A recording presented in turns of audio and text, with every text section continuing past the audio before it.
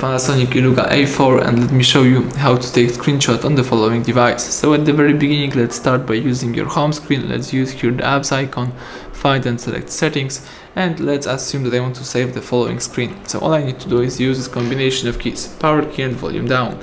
Let's hold down together those two keys, power key and volume down, simultaneously. You have to do it really simultaneously. Let me show you.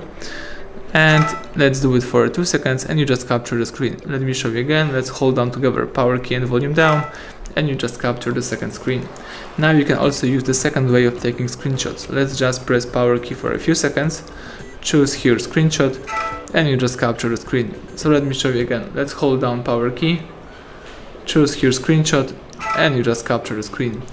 Now if you would like to share, edit, delete, or do whatever you want with the captured screen, you can open the screenshot folder. You can do it this in two ways. You can use the upper bar and tap screenshot captured, or you can also accomplish that by using the home screen by tapping apps icon, here find and select gallery.